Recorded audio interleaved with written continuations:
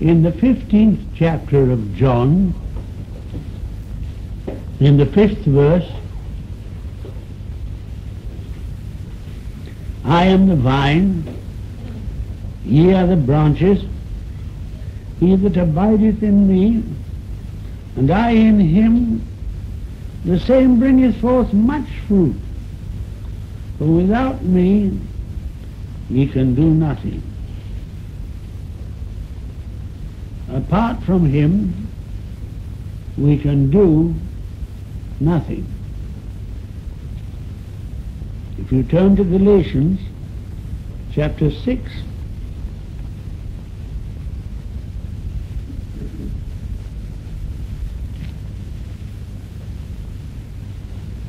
and verse 3,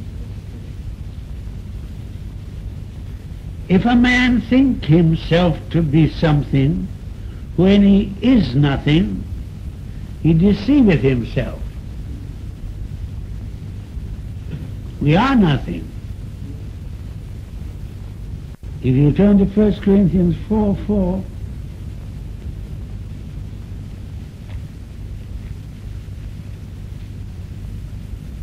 for I know nothing by myself, yet am I not hereby justified, but he that judgeth me is the Lord. We know nothing. We're in a pretty helpless case, aren't we?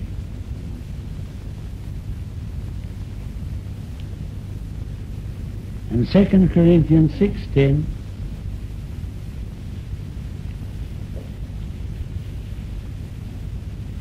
as sorrowful yet always rejoicing, as poor yet making many rich, as having nothing and yet possessing all things. I remember once at Keswick, many years ago, there was a German baroness there. She was every bit a baroness. She moved among the people in a very dignified way, and she evidently very much liked people addressing her as Baroness this and Baroness that. At the early morning prayer meeting, dear old F.B. Meyer was presiding, and he asked if anybody would like to select a hymn. And Baroness von Drasch said, "Oh, to be nothing, nothing." And old Brother Meyer leaned over and he said, "Baroness, you are nothing." She looked up quite so surprised. It's very well to have it as a sentiment, but it's quite another thing to recognize it as a fact. If you turn to 1 Corinthians chapter 1, I'm starting at the 27th verse. Ye see your calling, brethren, how that not many wise men after the flesh, not many mighty, not many noble are called, but God hath chosen the foolish things of the world to confound the wise. And God hath chosen the weak things of the world to confound the things which are mighty. And the base things of the world, and the things which are despised, hath God chosen, yea, and the things which are not, to bring to naught the things that are, that no flesh should glory in his presence. Even the Lord Jesus Christ himself said that everything he had came from his Father. He said, the words that I speak are not mine, and the Father that's in me, that is with me, he doeth the works. So Christ's words and works he attributed to the Father. You must remember that the Lord Jesus submitted himself to the limitations of a human being in order that he might in everything be tempted like as we are. It says in Philippians that although he was in the form of God, he thought it not a thing to be grasped at, to be equal with God, but he took upon him the form of a servant, of a slave, humbled himself, became obedient unto death, even the death of the cross. And we are told, let this mind be in you, which was also in Christ Jesus. That is the attitude which God would have you and me recognize. The fact that we are utterly dependent on God.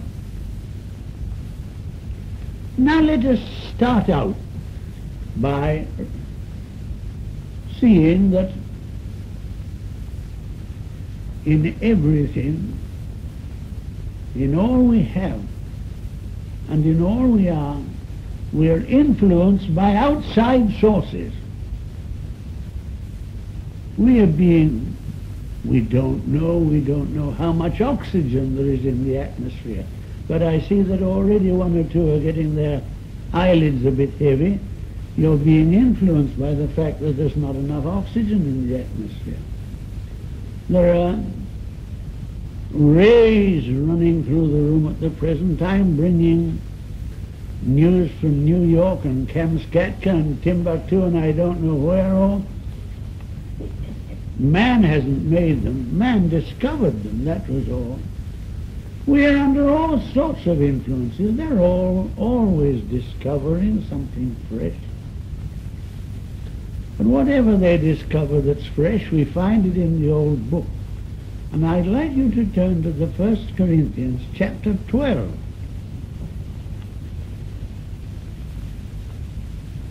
In the second verse, ye know that ye were Gentiles, carried away unto these dumb idols, even as ye were led. Carried away, led. Every one of us. Ephesians 2 makes it plain that without exception, every one of us has been under the external influence of a malign, wicked spirit. Ephesians 2, you were dead in trespasses and sins, wherein in time you walked, according to the course of this world, according to the prince of the power of the air, the spirit that now worketh, listen, worketh in the children of disobedience, among whom also we all had our manner of living in time past, in the lusts of our flesh, fulfilling the desires of the flesh and of the mind, and were by nature children of wrath, even as others. So that both 1 Corinthians 12 and Ephesians 2 make it plain that we have been under the influence of the prince of the power of the air and his evil spirits in time past. Thank God it need not always be so. Luke 11 gives us a wonderful picture of a man like a house, and this house is protected and owned. A strong man armed keepeth his house, and his goods are in peace. But a stronger than he cometh, taketh from him his armour wherein he trusted, and divideth the spoils. He clears the strong man out. You and I have been possessed. But thank God this house can have a notice up. Under new ownership, the strong man turned out under stronger than he in possession. And now we are still moved by a power outside ourselves. But instead of a malign evil power, it's a glorious, beautiful, wonderful power. And what we are unable to accomplish of ourselves, we can accomplish in the power that possesses us. Get it very clearly that we are possessed.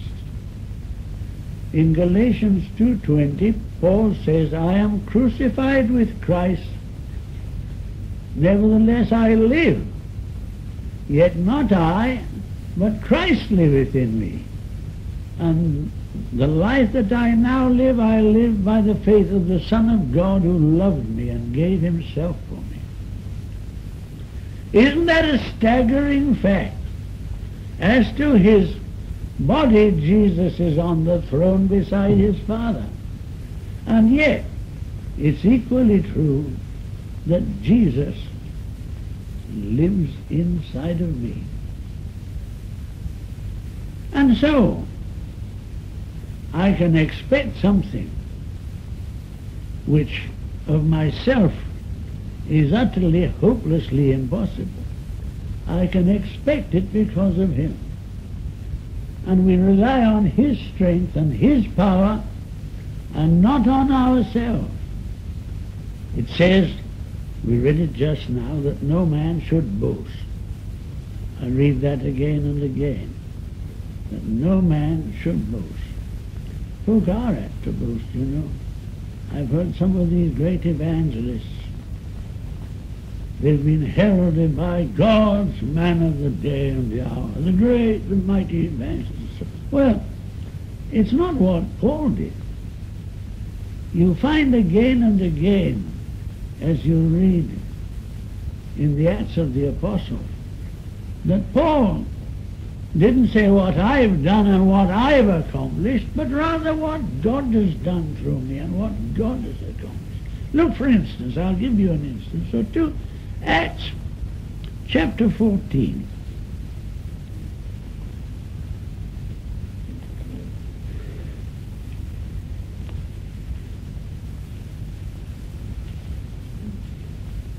Paul had come back from his missionary trip.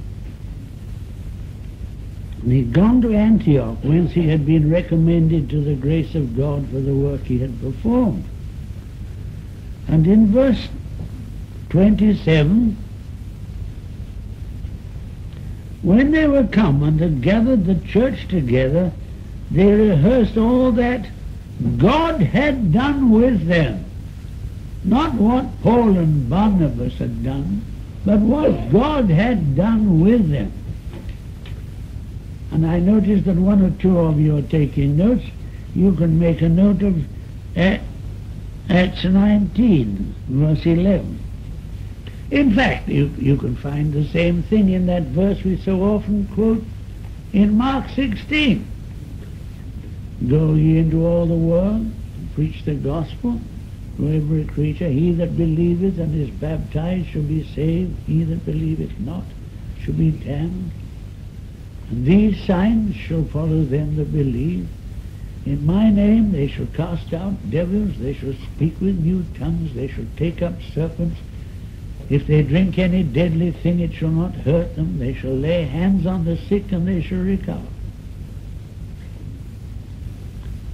So they went forth, preaching the word everywhere.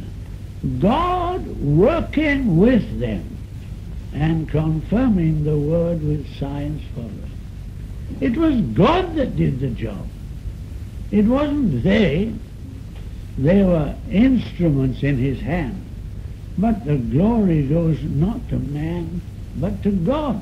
God also working with them and confirming the word with signs following. Isn't it a wonderful thing that Jesus can live in us? Christ liveth in me, sing it. Christ liveth in me. Oh, what a salvation this, that Christ liveth in me. Amazing fact. Jesus living in us. Now, what we could not accomplish, he accomplishes with us. I'd like you to come here, brother. Come here. Hold out your hand. With your Bible in it. How long do you think you can hold it? Not very long. I've noticed those poor policemen on point duty. And I think they must get awfully tired. They don't have a long spell. They have others to take their place. But now, if I wanted to be a help to you, I can support your arm with my arm. And now you can hold it up a bit longer, couldn't I? Thank you, brother. If you turn to Genesis chapter 49,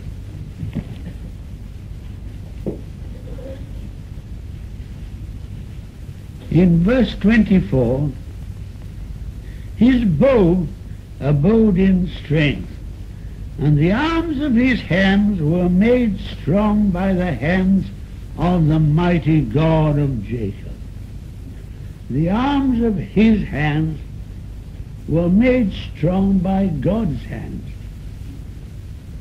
Now he might not be able to hold them up very long of himself, but oh, when they were sustained by God's hands, there's a difference. There's a lovely little bit in Exodus chapter 17. May we look at it?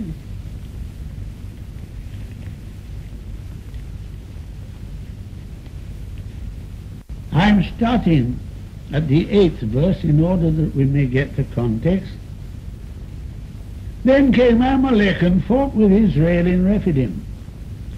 And Moses said unto Joshua, choose us out men and go out, fight with Amalek.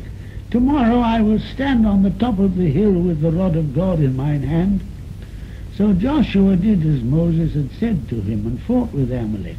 And Moses, Aaron, and Hur went up to the top of the hill.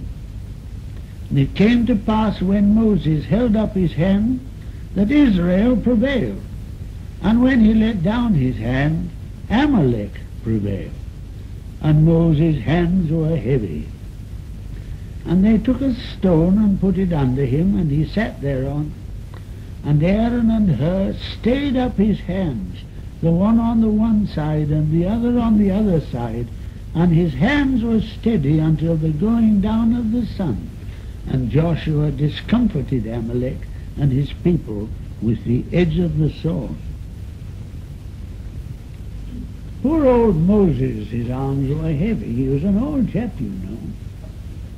But when Aaron stood on one side and Hur on the other, and stayed up his arm, he could still hold them up until the going down of the sun, when Amalek was completely discomfited. And isn't it wonderful to realize that our hands can be upheld by the hands of the mighty God of Jacob? Brothers and sisters, do you realize that tonight we've got one that's praying for us? He's praying for us. And the one that's praying for us always gets his prayers answered. Do you remember by the side of the tomb of Lazarus, he prayed. He prayed so that the people could hear. He said, Father, I know that thou hearest me always. And the one that's hearing, always heard, is praying for you and me. Doesn't it make us feel safe? I would like you to turn to Luke 22.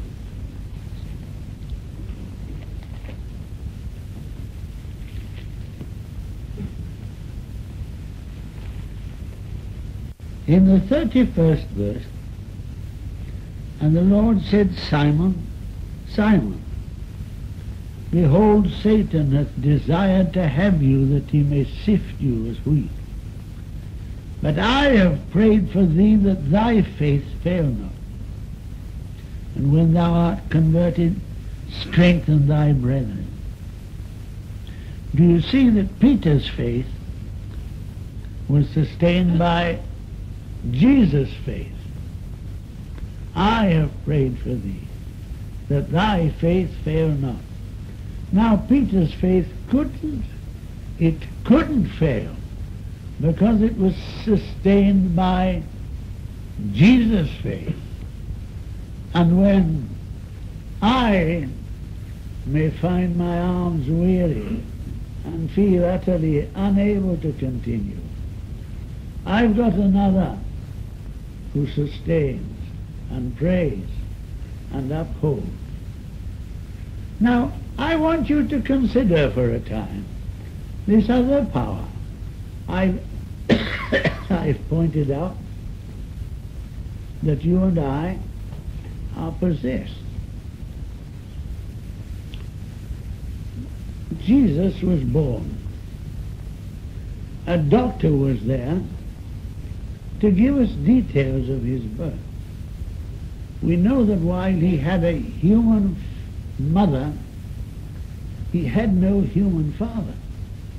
In the opening verses of Romans 1 it says, he was of the seed of David according to the flesh, and declared to be the Son of God with power and the Spirit of holiness by the resurrection of the dead. Old Jew said to me one day, yes, it's all very well to talk about Jesus. There were 16 Jesuses. What was killed? Which Jesus do you mean? So we said, we mean the one that got up again after he was killed. You see, he was declared to be the Son of God by the resurrection of the dead. This Jesus that got up again after he'd been in the grave 3 days. He was this wonderful being. But to go back to his birth, we know very well that he was born of God. And yet in Luke chapter 3, I find that down by the river Jordan, he was baptized, and then something happened. John saw the Holy Spirit like a dove come down and light on him. And it says he was about 30 years of age. So there was 30 years difference between the time he was born and the time that the Holy Spirit came on him. Now I don't know whether there are any of my precious brethren of the company of people that are generally known as the Plymouth Brethren among us. But if there are, you know that the general teaching of them is that we are baptized in the Holy Ghost when we are born again. That conversion is the receiving of the Holy Ghost. That's what they teach. It didn't happen that way with Jesus, did it? For 30 years we don't hear anything very much about it. But in Acts chapter 10, verse 38, I read that God anointed Jesus of Nazareth with the Holy Ghost and power, who went about doing good and healing all that were oppressed of the devil. Down by the Jordan, Jesus, God manifest in the flesh, maker and sustainer of the universe, even he needed to be anointed with the Holy Ghost before he started his job, his 3.5 years of public ministry that we read about in the 4 Gospels. The enemy doesn't seem to have afflicted him much before that, but immediately the Holy Ghost came on him. The enemy started to tempt him. He was tempted 40 days. It wasn't only those 3 temptations at the end, but for 40 days he was tempted. And the 3 culminating temptations are the ones of which we have details. And then I read he returned in the power of the Spirit to Nazareth, where he had been brought up. And he entered into the synagogue on the Sabbath day and stood up for to read. There was given to him the scroll of the prophet Isaiah. And he opened it and he started to read. The Spirit of the Lord is upon me, because he hath anointed me to preach glad tidings to the meek, to bind up the brokenhearted, to proclaim liberty to the captives and the opening of the prison to them that are bound, to proclaim the acceptable year of the Lord. And he closed the book and said, this day is this scripture fulfilled in your ears. Jesus was anointed by the Holy Ghost at 30 years of age. The word Christ and the word Messiah both mean the anointed one. I was christened William. Most people call me Willie. My brother calls me Bill. In France they call me Guillaume. In South Africa the Afrikaans folks call me Willem. But it's all the same. And Christ, the anointed Messiah, are all the same. And people say there's no Jesus in the Old Testament, isn't there? You look at Psalm 2. Why do the heathen rage and the nations imagine a vain thing? The kings of the earth join together against the Lord and against his Christ, saying, let us cast away their bands. And I don't remember exactly the word, but cast off their cords from us. Against the Lord and against, in other words, his Jesus. Yes, the Lord Jesus is God's anointed one. And now I would like you to turn with me to the Gospel of Luke. We've seen why he was anointed in that reading of the scriptures in Nazareth that day. He told them, God's anointed me for a particular purpose. If you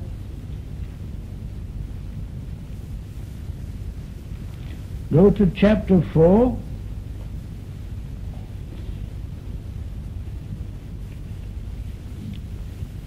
verse 14, he returned in the power of the Spirit. Verse 18, the Spirit of the Lord is upon me. Verse 32, they were astonished at his doctrine, for his word was with power. Verse 36, what a word is this, for with authority and power he commandeth the unclean spirits, and they come out.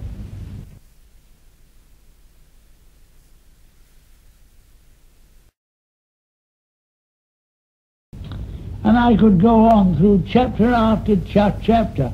Sometimes the word is translated virtue. You've got to realize that Dr. Luke was a medical man and he used a medical term.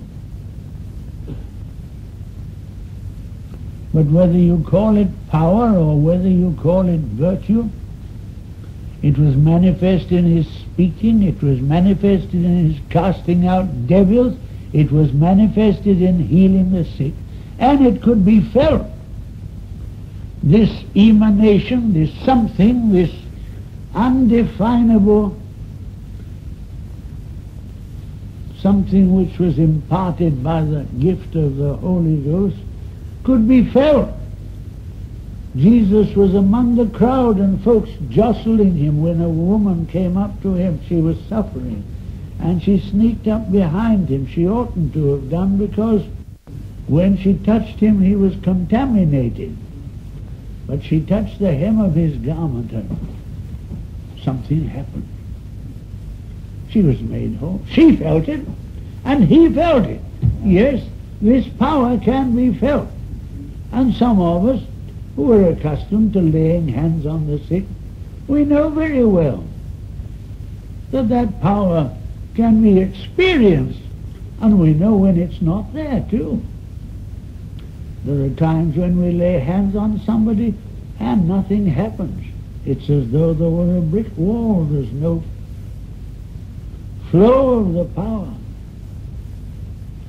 We were asked to go to pray for a woman with rheumatoid arthritis.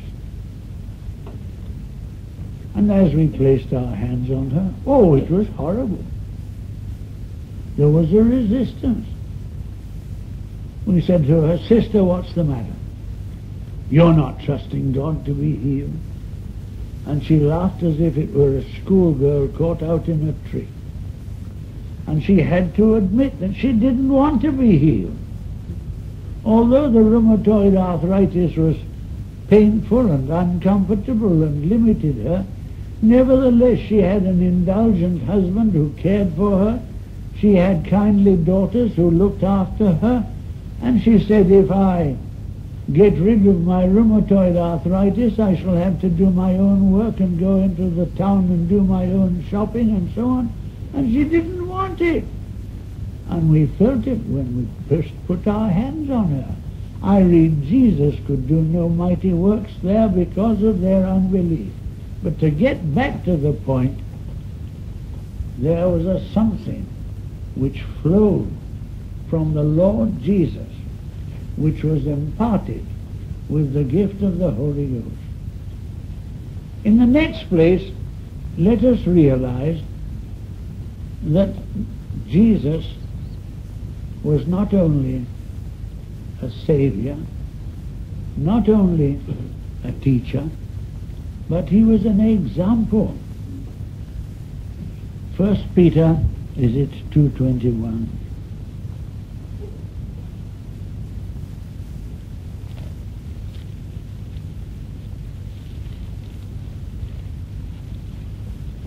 Even hereunto were ye called, because Christ also suffered for us, leaving us an example that we should follow his steps.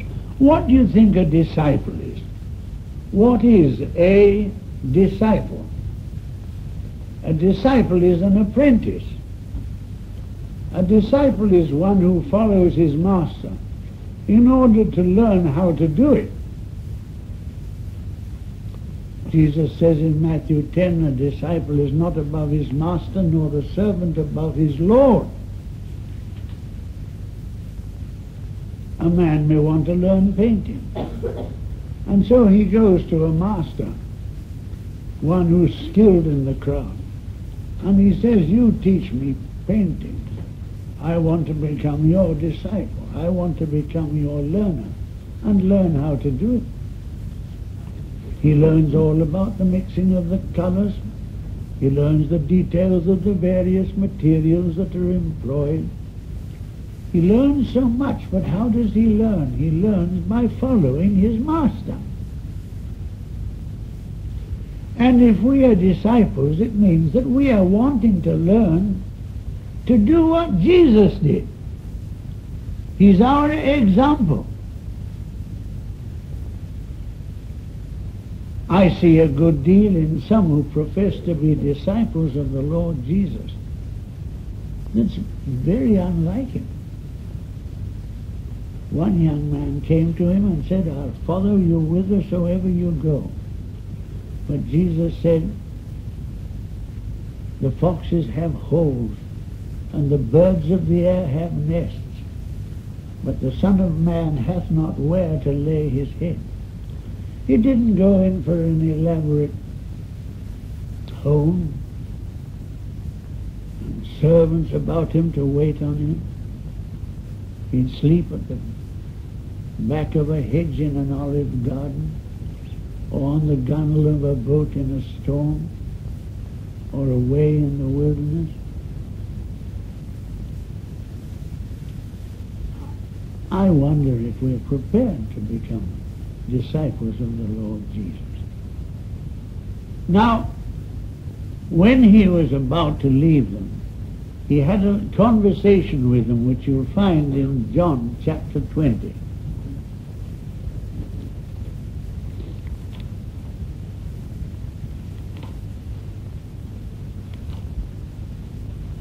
They were hiding. They got the doors shut. They were afraid. And in verse 19 of John 20, then the same day at evening, being the first day of the week, when the doors were shut where the disciples were assembled for fear of the Jews, came Jesus and stood in the midst, and saith unto them, Peace be unto you. And when he had so said, he showed unto them his hands and his side.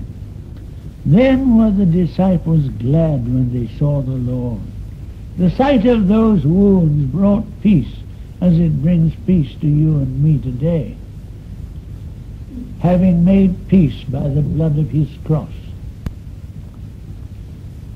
It was when they saw the wounds that peace came to them. And then said Jesus to them again, Peace be unto you. As my Father, notice, as my Father hath sent me, even so send I you. And when he had said this, he breathed on them, and saith unto them, Receive ye the Holy Ghost. And they remained in Jerusalem until they did receive the Holy Ghost. I pointed out that Jesus didn't start his public ministry until he received the Holy Ghost. And he told them, don't you leave Jerusalem till you receive the Holy Ghost. And then he said, I'm sending you precisely as my Father sent me. Oh, what a terrible thing when people begin to remove from the teaching and example of the Lord Jesus things which he left for you and me. Come here, and you, and you. Stand in the line. Paul says, the things that thou hast heard of me among many witnesses, the same deliver thou to faithful men, that they may teach others also. Does he say anything about his being left off or dropped out or omitted or for the early days of the church? No. Precisely the same things which they received, they were to hand to others that they might receive. When he sent them away, in his last instructions in Matthew 28, he said, make disciples of all nations, teaching them to observe all things whatsoever I have commanded you. I say, isn't it a shocking thing when you read in Scofield's Bible that the Sermon on the Mount is not for today? Isn't it a shocking thing when men teach that the gift of the Holy Ghost and the healing of the sick and the casting out of devils are not for today? Shall I show you what the Bible says about those that belittle the teaching of the Lord Jesus? Let us have a look in the 6th chapter of 1 Timothy.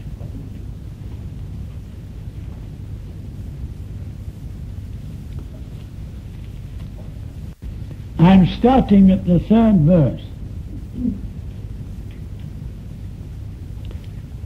If any man teach otherwise and consent not to wholesome words, even the words of our Lord Jesus Christ, and to the doctrine which is according to godliness, he's proud, knowing nothing, but doting about questions and strifes of words, whereof cometh envy, strife, railings, evil surmisings, perverse disputings of men of corrupt minds and destitute of the truth, supposing that gain is godliness.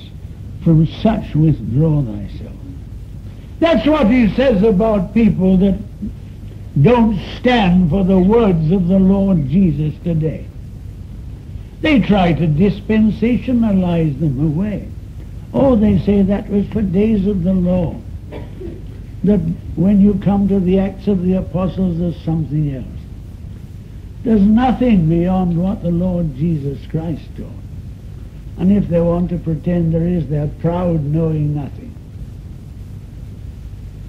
We welcome what he has for us. And he says, I'm sending you exactly as I myself have been sent. Receive ye the Holy Ghost. And yet it's staggering that a vast majority of the Christian church know nothing about being endued with power from on high, and many of them think that if they go to a theological college and come away with a scrap of paper which says that they've passed their examinations and so on, oh, now they're ready to teach. Jesus wasn't. He hath anointed me to preach glad tidings to the meek. And you and I, possessed as we are by the Lord Jesus, we need the power of the Holy Ghost. And we cannot dispense with the power of the Holy Ghost. I pointed out that we are continually under forces beyond ourselves. They were demonic forces. They were from the prince of the power of the air. But oh, how blessed that Jesus lives in us. If any man have not the Spirit of Christ, he is none of his. And now, he says, I want you filled with the Holy Ghost. Every child of God, this isn't just for professional preachers. It's for every child of God. I would remind you that there was a tiff with the early church because the Grecians and the Hebrews, the widows, they said they get more than we do and we get less than they do, and there was an argument about it. So Peter and the other disciples said, let's get the folks together and let them choose somebody to regulate this affair. What affair? Why, the bread and butter for the Hebrew women and the Greek women, for the widows. That was what it was. And if you look in Acts chapter 6,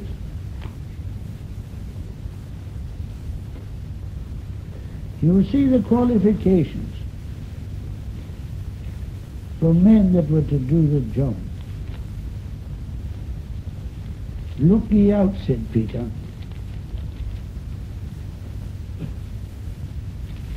Among you,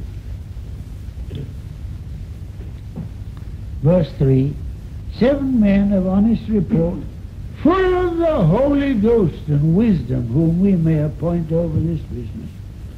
You might say that such a simple affair hardly required men of a special caliber. But even for that job, they needed to be filled with the Holy Ghost.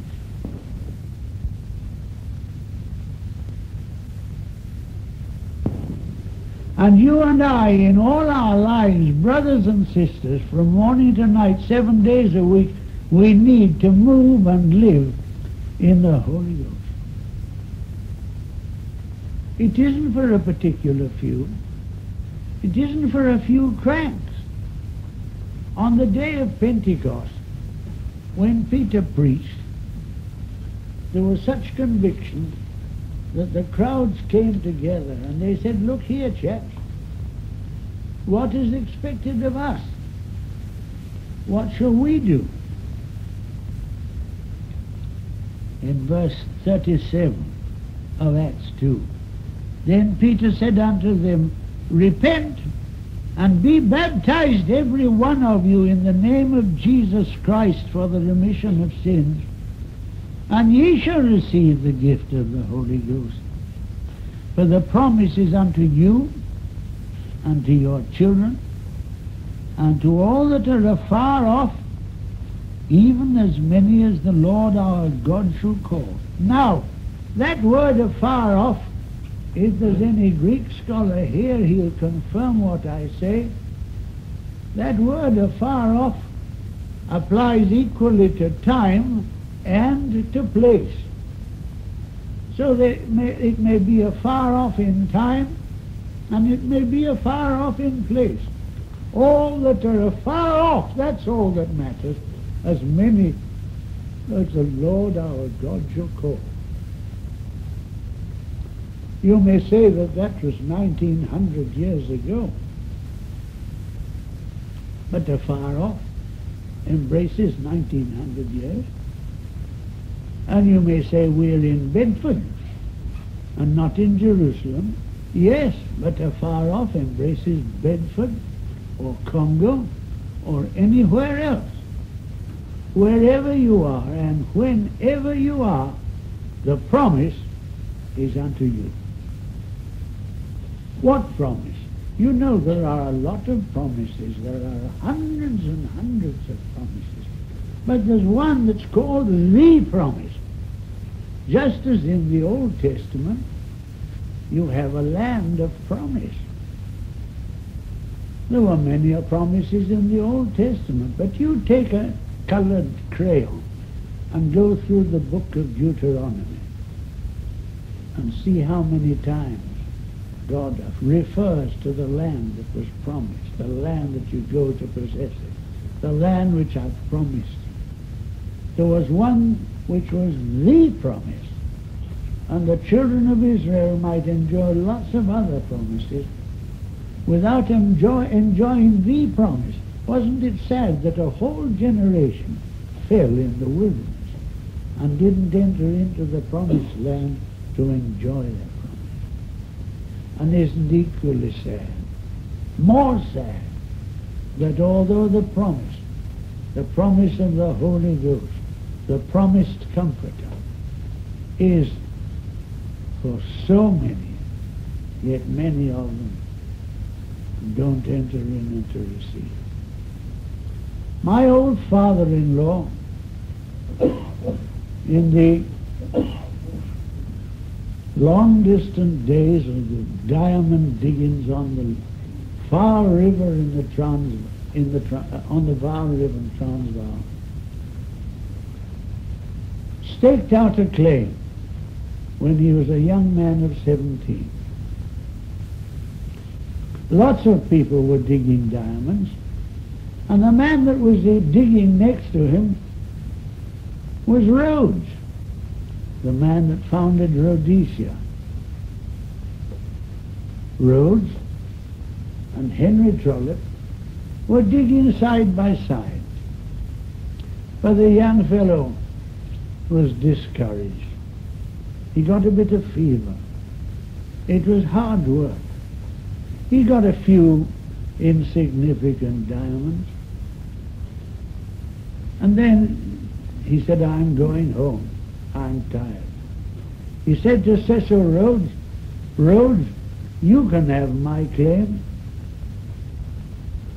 And Rhodes took over the two claims, and he'd hardly gone a foot lower down in the gravel when he came on some of the loveliest diamonds that had been found in the Transvaal diggings. They were there, and if he hadn't grown discouraged, he could have had them. Oh, his life, his outlook could have been very different. But he didn't persevere. The kingdom of God suffers violence, and the violence take it by force. God wants people that mean business with him. The promise is unto you. Dear one, you can move out of this meeting like giants refreshed, with a power emanating from you which was the same which emanated from the Lord Jesus Christ himself. As the Father hath sent me, even so send I you. Oh, I've seen some of the most illiterate and simple men come out to us in the Congo and do an amazing work. I'm writing at the present time the life of a young Swiss lady. I've seen her work. It's been extraordinary. She was a simple girl. Her father turned her out of the home because she started going to some cottage meetings. But she persisted, said, I'm going to learn English. Took a job with a family in the south of London. And while she was there, she went to Boone Street Chapel, where Brother Carter and later Brother Barnes were at work. And there she heard about the gift of the Holy Ghost. She was filled with the Spirit. And after a few months in Brother Carter's Bible school, she went out to Central Africa. If ever there was a discouraging, downcasting, miserable condition of affairs, she faced those.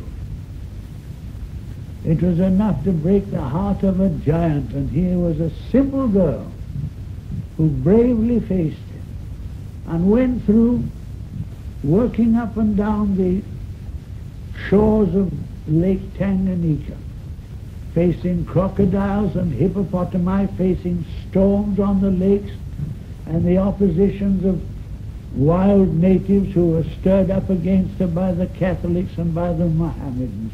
And yet she went through to save hundreds and to establish scores of precious assemblies that are existing to this day. How did she do it? She was empowered by that which was beyond herself. She was possessed. She was carried along by the Holy Ghost. I've been out on those lakes. When you saw the storm coming, you made for land. Sometimes on the shore there were crocs. They weren't inclined to give way either. Sometimes one would be intercepted by a school of enraged hippos. The old bull, when you come near his herd, gets so furious he'll sometimes come at you with open mouth, and the hippo can bite a canoe and the people that are in it in half. And yet that simple girl went through and accomplished marvels because she was possessed. If you met her, if you knew her, you'd say, what? A woman like that? Why, I don't see anything extraordinary. There wasn't anything extraordinary. They perceived in John and Peter that they were unlearned and ignorant men. And yet what they did, because the power of the Holy Ghost was upon them. Now I'm not talking fairy tales, brothers and sisters. I'm talking downright facts. And I've seen and experienced what I'm talking about. We wouldn't have missionaries in the Congo Evangelistic Mission unless they were able to say that they had been endued with power from on high. When Paul came to Ephesus and found the converts of Apollos, his very first question to them was, have you received the Holy Ghost since you believed? That was what mattered. They'd heard John preach, and they'd been baptized in the name of the Lord Jesus that John said was coming. And now there was another baptism.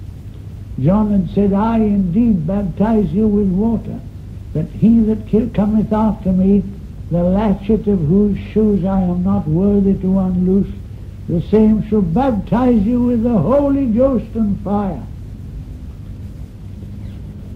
And Paul laid his hands on the Ephesians. There were only 12 of them, and yet we hear later of more of the Ephesian church than of any other church in the Bible, except in the Jerusalem church. They were endued with power from on high. And brother and sister, I come to Bedford. I don't know you. It may be that you all have received the Holy Ghost already. I hope you have. But if you haven't, don't be contented until you go forth as Jesus was sent forth.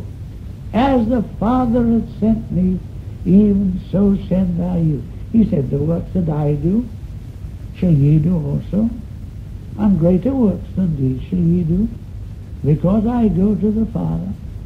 He's still waiting to accompany his word with signs for us. So far as we in the Congo are concerned, in spite of the most hideous persecutions and tortures and murders and massacres that have taken place and are still taking place, the church is growing in leaps and bounds, and God is accompanying his word with signs for them.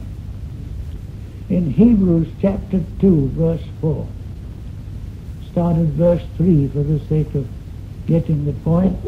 How shall we escape if we neglect so great salvation, which at first began to be spoken by the Lord Jesus, and was confirmed unto us by them that heard him, God also bearing them witness with signs and wonders and divers miracles and gifts of the Holy Ghost according to his own will.